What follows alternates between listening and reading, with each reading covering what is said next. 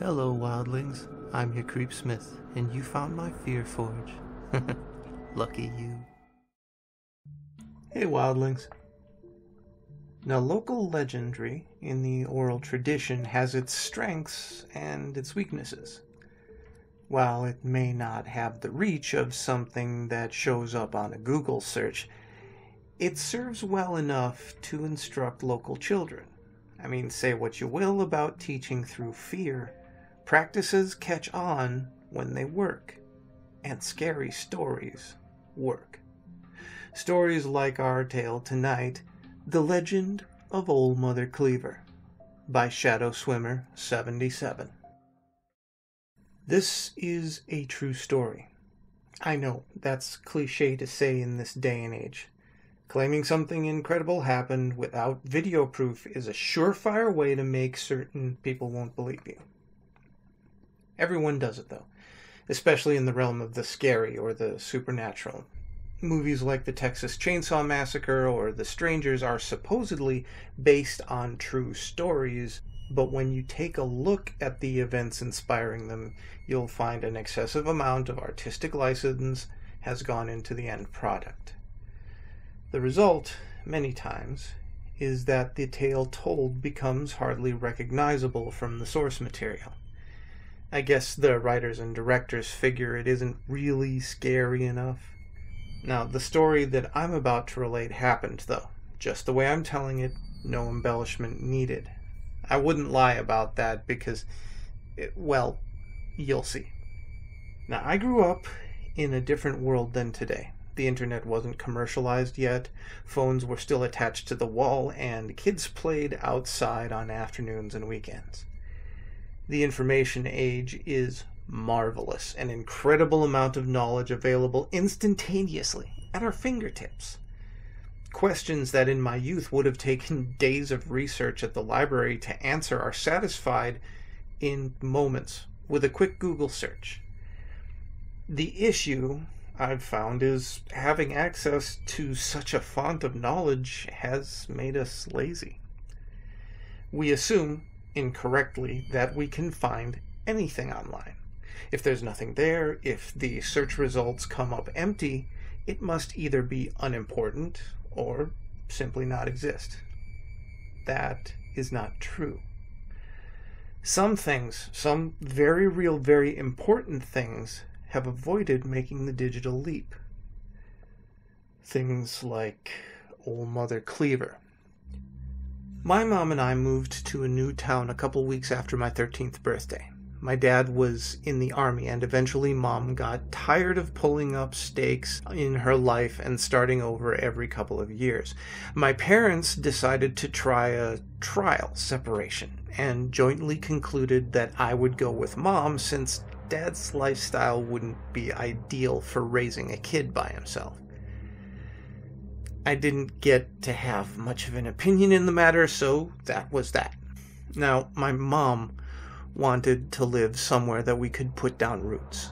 She said she was looking for a place that embodied pure Americana. Small town living, but close enough to a big city that you could catch a flight if the itch to travel caught you. And that's where we ended up. A little town in Pennsylvania, not far from Pittsburgh. I'm not going to say exactly where because, well, then I'd consider myself responsible for anything that might happen to anyone looking to corroborate my story. Just think of It's a Wonderful Life, and that'll give you a pretty good idea. It was summer when we arrived, a particularly hot one, and I remember flies the size of gumballs flitting through the air that seemed hazy because of the heat. Mom got a job as a secretary for the judge at the town courthouse. She worked long hours, and since I wouldn't be starting school until the end of August, I was left to my own devices from pretty much sunup to sundown.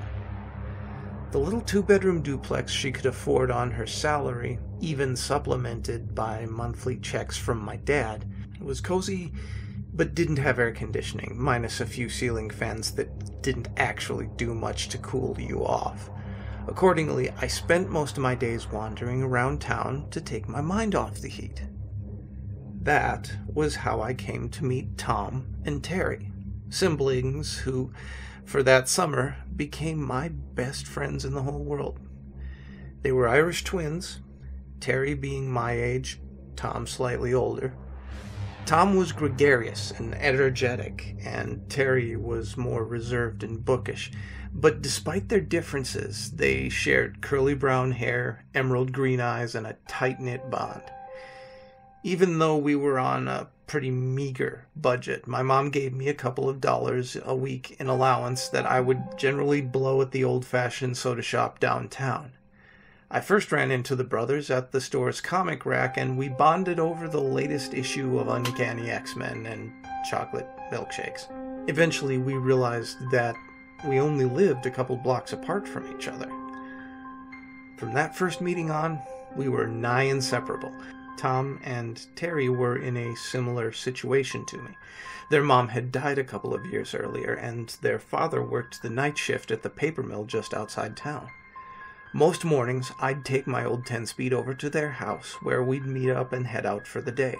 The two of them had lived in town since they'd been born, so they were able to show me all the interesting things there were for kids to do in a town that size and throughout the surrounding area. If nothing out of the ordinary had happened that summer, I would still remember it as clearly as I do now from all the memories that I built with Terry and Tom. Every day was an adventure. Bike races down Breakneck Hill, cannonballs in the swimming hole out in the East Woods, catching fireflies in the twilight gloom, many others. Looking back now, I recognize the first part of that summer composed the framework to a kind of youthful Eden. Occasionally, we would have sleepovers. The brothers' house stood on the edge of their neighborhood, and they had a large backyard bordered by thick, leafy woods.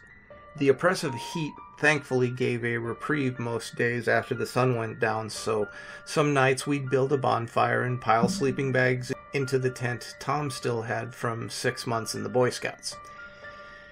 It was on one of those evenings, about 2 months after I'd moved to town toasting marshmallows and telling ghost stories, that I was introduced to the legend of Old Mother Cleaver. "You don't know about Mum Cleaver?" Tom asked with a grin, firelight reflecting off his teeth. I shook my head.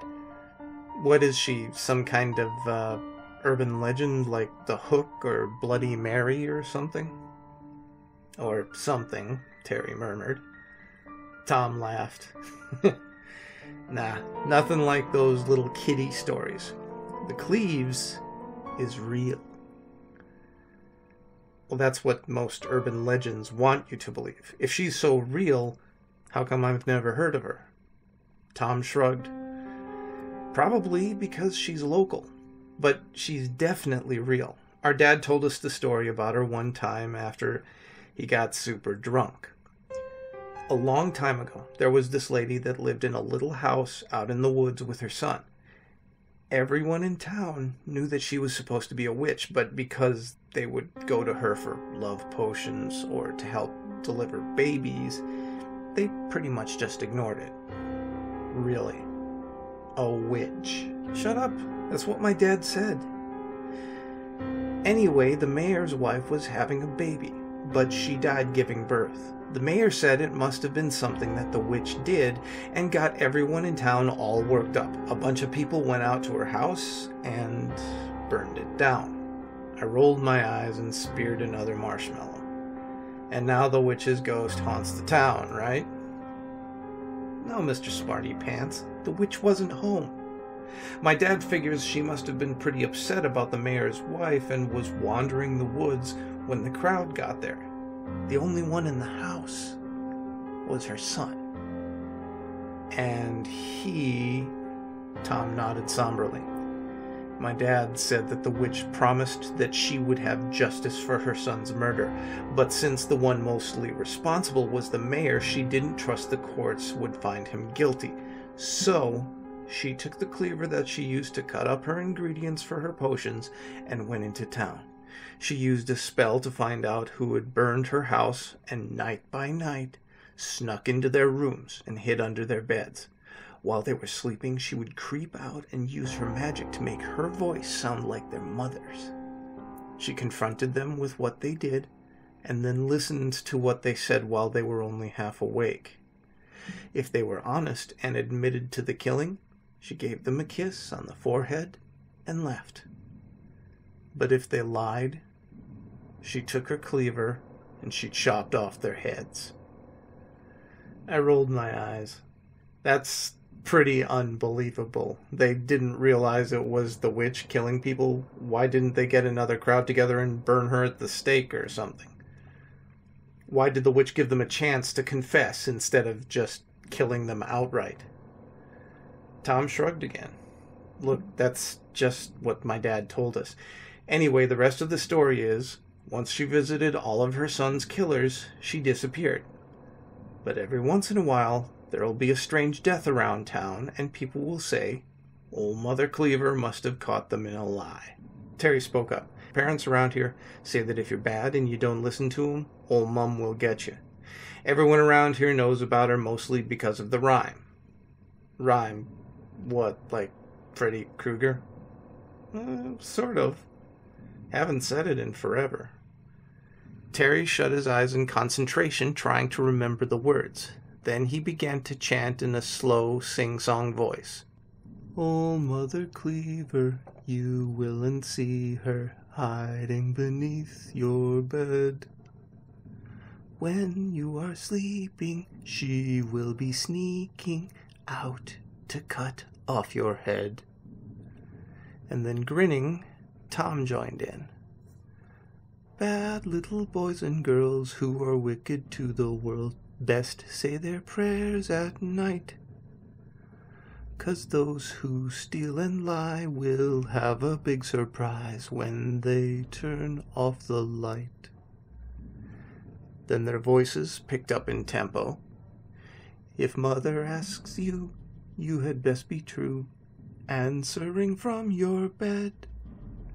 Else she will take her big shiny cleaver, one chop and you'll be dead. Abruptly the rhyme ended and the brothers fell quiet, and for several moments the only sound was the snapping of logs on the fire. I cleared my throat, breaking the silence. Well, that's definitely creepy, but I still don't believe it. You don't have to, Tom laughed, because if you lie, the Cleaves will chop off your head either way. No way, I laughed. Because if she tried, I'd give her one of these. I jumped up and tackled him, and we rolled around on the grass, laughing uproariously.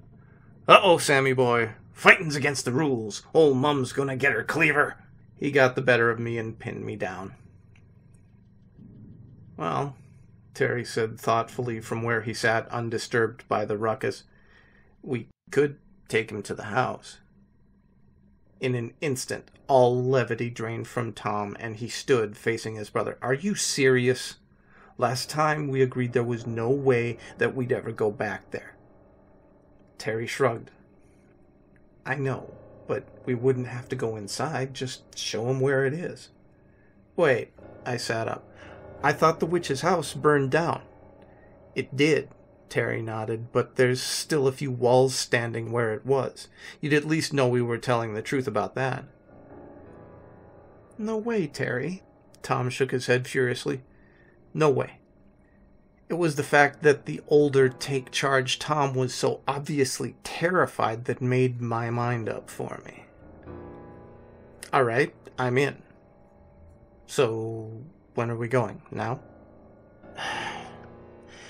You're crazy, Tom whispered. Terry just shook his head. We'd never find it in the dark, and even if we could, you wouldn't be able to see anything. We'll go tomorrow. Crazy, Tom whispered again. Well, all right, I said. I can't wait. And with that, it was obvious that the night's fun had come to an end. I doused the fire and we all got into our sleeping bags. Before long I could hear Terry gently snoring from across the tent, but I'm pretty sure that Tom was still awake when I finally nodded off. The next morning we packed up the camping equipment. Tom was quiet and sullen, but Terry and I agreed that after I went home for breakfast and to change, I'd meet the brothers back at their house. When I unlocked the front door of the duplex and pushed inside, I was surprised to find my mom sitting at the kitchen table on the phone. Mom, is everything okay? Why aren't you at work? She smiled at me, but seemed a little shaky. Everything's fine, honey. I called your dad about some things, and we got to talking, so I'm going in a little late today. Did you have fun with the boys? I frowned. Yeah, I'm meeting them again in a little bit. I'm just home to change. Okay, hon. Sounds good. I'll tell Dad you said hi. Okay. I walked down the hall to my room, but kept the door cracked so I could try to listen to my mom's conversation. I couldn't hear much, but I could tell from her tone that she was agitated.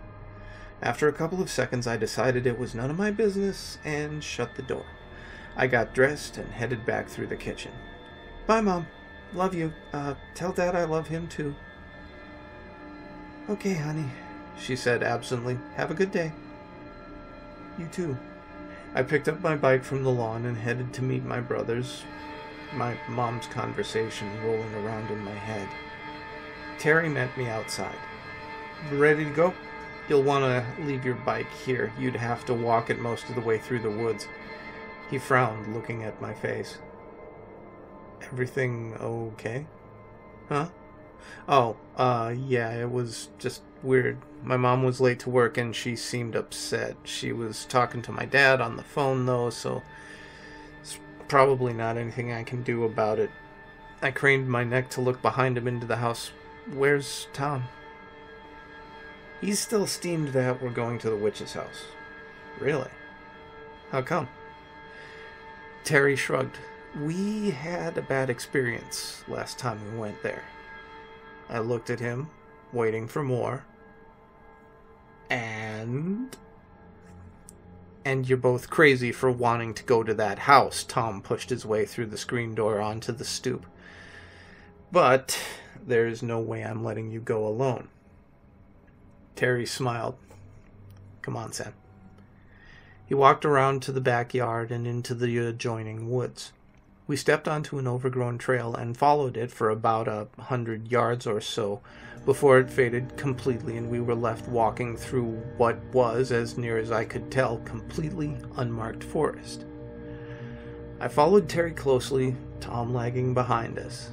The question still burned in my mind after 10 minutes of walking through the trees, and I asked again. Seriously, why is he so worked up?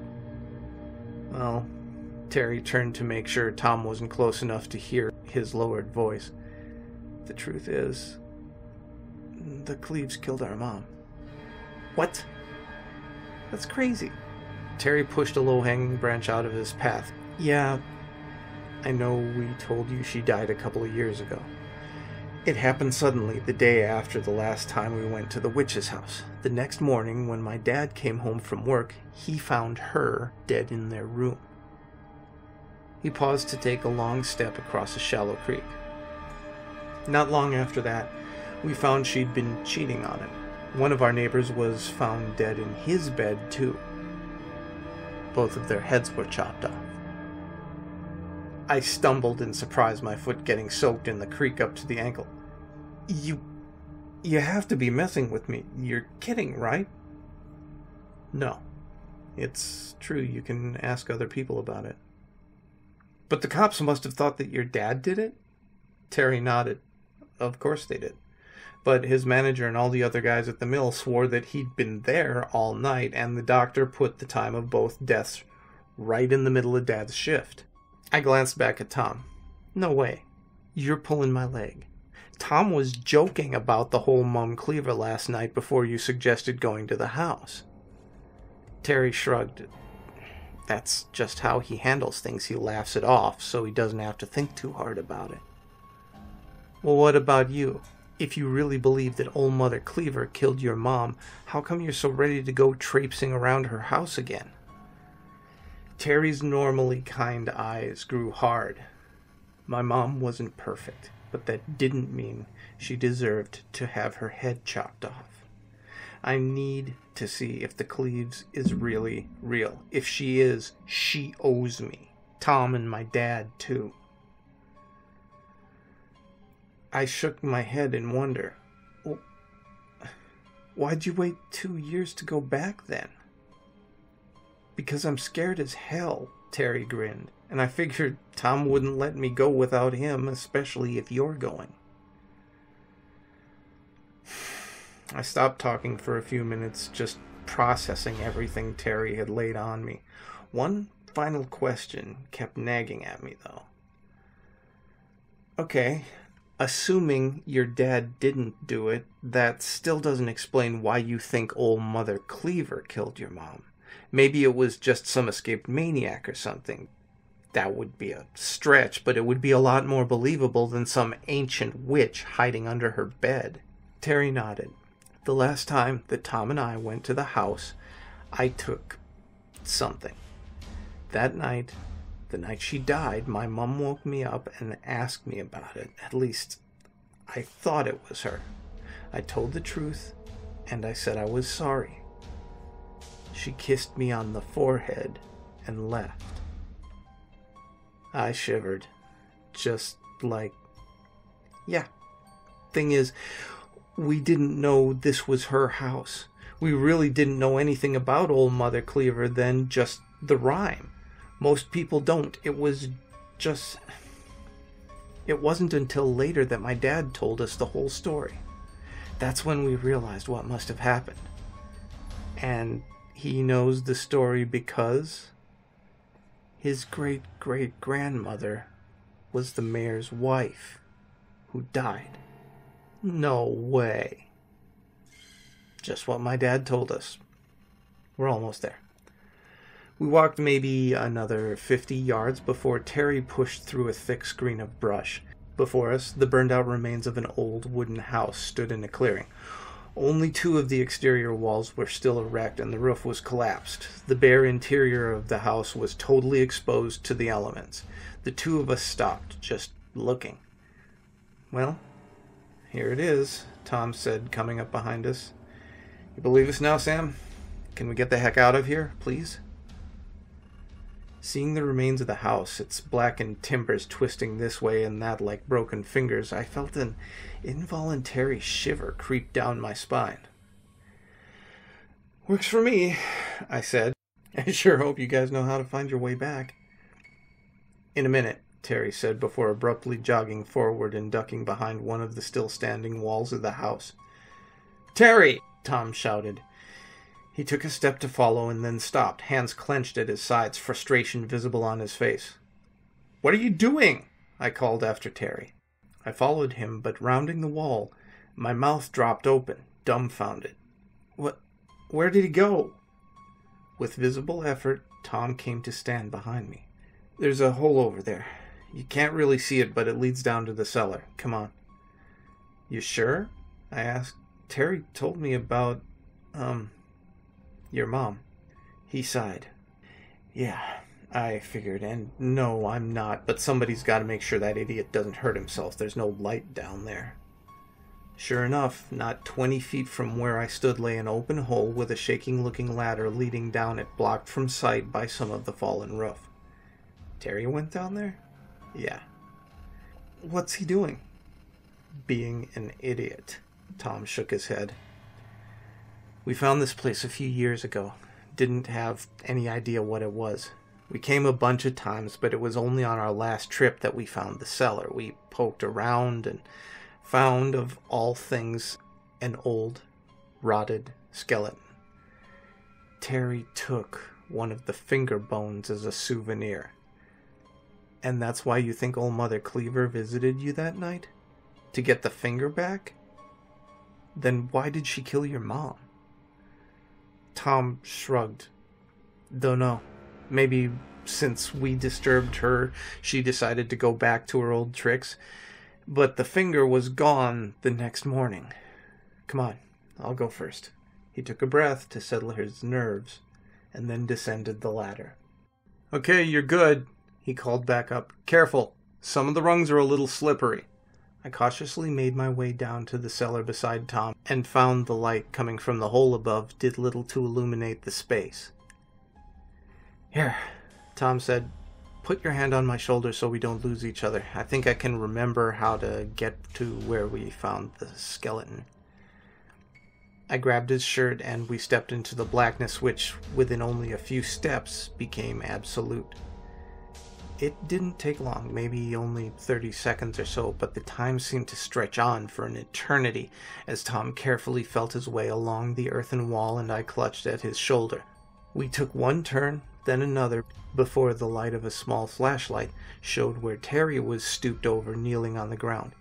"You butthole!" Tom called, striding to his brother and roughly jerking him to his feet, the flashlight falling out of Terry's hands. "What the heck are you doing?" I stepped closer but stayed out of the brother's way. The flashlight beam rested on a pile of ancient yellow bones. "Get off me!" Terry shoved Tom's hand away. "You know what I'm doing." "Yeah, steal another bone and the Cleaves will come and take it, right? Then what?" Terry was practically crying. "Then I'll make her tell me why she killed Mom." "How's that gonna work, idiot? You're gonna be asleep when she comes. What if you mess up and lie to her, huh? What then? She'll chop your head off, too." Tears were welling from Tom's eyes now as well. "Then you do it, dipshit." "I'm not that crazy." "No, you're just a fucking coward." "I'll do it," I said softly. What? The brothers stopped, turning to me in unison. In their defense, both tried to talk me out of it, but I was resolved. Part of it was that I still wasn't completely sure this wasn't just some enormously elaborate prank that the brothers had decided to pull on me. Partly, I wanted to see if the legend was true, but the main reason I ill-advisedly took a small finger bone from the witch's burned-out cellar was I wanted to help my new friends. Walking back to their house, we came up with our plan. We discussed if it made more sense for me to stay with them that night, but I decided that I'd have to stay in my room to make sure old Mother Cleaver would come. Tom and Terry had never heard of anyone being killed in a bed other than their own, and if it was going to be a confrontation, we wanted it to be when we were ready for it. We decided that after their dad left for work that night, the boys would come over and hide in my yard. We spent a lot of time discussing if we should rig some kind of booby traps, but ultimately ruled against anything that might make the Cleaves decide to wait and come another night. Tom had a heavy practice bat that he'd bring, and Terry was a dead eye with his wrist slingshot. I'd go to bed around 11, same as always, the bone resting on my nightstand. After that, we would simply see what happened.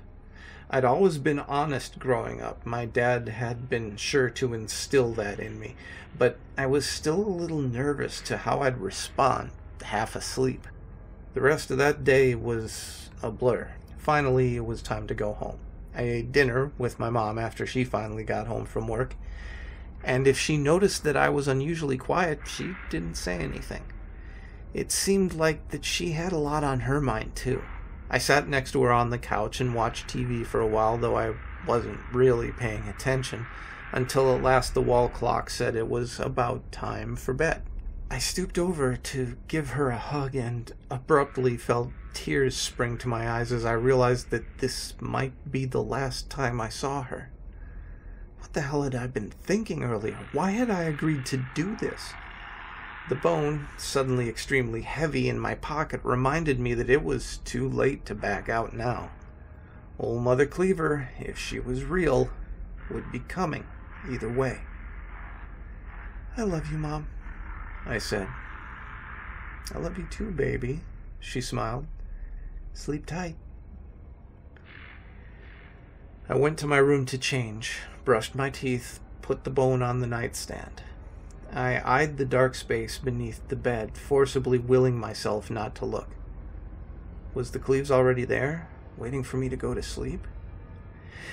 I moved to the open window and saw light flash twice, the signal Tom and Terry were in position. Now, all we needed was for me to fall asleep. I don't know how long I lay there in my bed that night. I'd been worried that with the fear and excitement I wouldn't be able to nod off. But the next thing I knew, I was startled awake when a heavy weight settled next to me on my mattress. "Shh, it's okay, honey. it's okay, my mom shushed. Just wanted to check on you. Sorry I was distracted tonight. You okay? You seemed a little off at dinner. My heart leaped into my throat before I confirmed that this was, in fact, my mother. It was dark in my room, but there was enough light streaming through the window from my moon that I could tell it was her, certainly not an enraged witch ready to chop off my head. I'm okay, Mom. You seemed a little weird too. Is it something with Dad? She shook her head. No, we're fine. We still don't know what we're gonna do permanently, but it's work that's distracting me. Nothing that you can help with, honey. You go back to sleep. Sorry to disturb you. She gently stroked my hair. It's okay, Mom. I love you. She sat there for several long minutes, softly caressing my head. My breathing slowed, and it wasn't until I was again on the verge of sleep that she finally stood up to leave. Sam? Her voice sounded far away. What's this on your nightstand? Sorry, Mom, I breathed. It's to help Tom and Terry. That's my good boy. She bent over and kissed my forehead. It was a long beat before my brain processed what had just happened. My eyes snapped open and I shot up in bed, a pulse of fear coursing through me. I was alone in the room. I rushed to the window, but other than the 2 flashes of light confirming the brothers were outside still waiting, nothing seemed out of the ordinary. The rest of the house was dark and quiet, and I carefully confirmed that my mother was asleep in her bed. Maybe it had been a dream brought on by an overactive imagination. Maybe. I didn't sleep the rest of the night. The next morning I checked with Tom and Terry. They'd taken shifts to ensure that one would always be awake, but neither had spied anything strange. I relayed what had happened, and they were as dumbfounded as I was. Little did I know that that would be one of the very last times that I'd see the brothers. While I was outside talking to them, my mom got another phone call. I learned later that the judge that she worked for at the courthouse had been taking bribes. My mom had found out and had been trying to figure out what to do about it. Ultimately, she didn't have to decide because the judge was found murdered. Rumor was his head had been chopped off. We moved from town shortly after that. My parents ended up getting divorced, but I got to see my father regularly, and they both seemed happier for it, so I guess that was okay. I stayed in touch with Tom and Terry through the mail for a while, but eventually we fell out of contact. With the internet and social media today, I've thought many times about trying to track them down, but I haven't. I don't know if they ever managed to confront old Mum, and frankly, I'm scared to find out if they did. The world that I grew up in was different, more isolated. If a judge mysteriously had his head chopped off today, it would be making the headlines the world over. But that was then. This is a true story. I don't much care if you believe me because I know it is, in my gut. I know because ever since that night, I have made it a point to be utterly truthful in everything that I've said and done, lying to no one, including myself. Because I've still got the finger bone. Why she took Tom and Terry's all those years ago and left mine, I can't fathom. But if the night comes that old Mother Cleaver sneaks out from under my bed and asks me about my sins, ready to deliver her unique brand of justice, I want to be sure that I answer honestly. And ain't that just how life goes? The made-up stories can be terrible, atrocious even, but there's usually that ending, that closure. Life is rarely so neat. And even if you don't have to clean up messy remains, the unsurety, the not knowing, nevertheless remains messy. Stay scary, wildlings. Never lie to your mom, especially if she's packing edged weapons. And make the most of your nights.